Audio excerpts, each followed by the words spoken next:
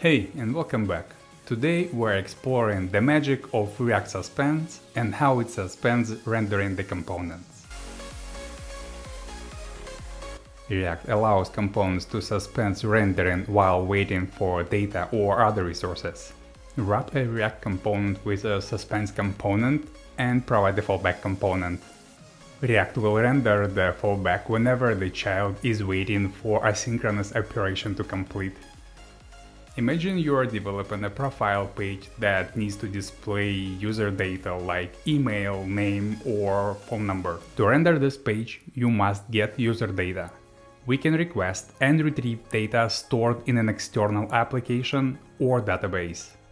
While the page loads its data, we want to show something on the screen. It could be a loading spinner, a progress bar, or a message "please wait." These elements help user understand that the page is still loading and the content is coming. Without React Suspense, you can still manage data fetching in React using useEffect and updating the status based on the fetched result. Something like if is loading, show spinner, else return component. The suspense component lets you eliminate these checks and let the React deal with displaying the fallback instead. When a profile component waits for an asynchronous operation, Suspense signals to React to suspend the rendering of a profile. React pauses profile rendering and all its children components. This allows other UI parts of the page to render. Instead of a profile component, React renders the fallback UI defined on the closest suspense component. Once data is fetched, React returns to the suspended component and finally renders it. I've collected 5 real-world examples where implementing React Suspense makes sense. I usually use it for simple lazy loading of components, fetching data, and code splitting. You will find all the code sources in my blog post. Now let's get to the examples. Show a fallback while a lazy component is loading. This is a basic implementation of lazy loading of a slow component. First, import the lazy component and simulate a long time loading with setTimeout. setTimeout adds a 3 seconds delay to the loading of a slow component. Now this component takes some time to load. It will provide visual feedback to a user that the element is loading. Provide suspense layouts for route-based code splitting. Route-based code splitting splits your React app into smaller, more manageable chunks.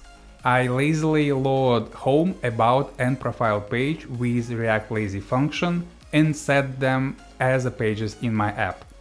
For example, React will display the home component if a user navigates to the index path.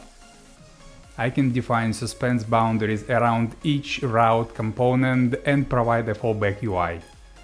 Another option is to use a suspense layout for several routes to define a shared placeholder for multiple components. Or simply wrap the whole router with React Suspense to provide a global fallback for the entire application. The result is that each component loads independently. A user doesn't need to wait all components to load before displaying the content, and React lazily loads routes when accessed. Data fetching with React Suspense. I have a basic app component and the profile component inside Suspense.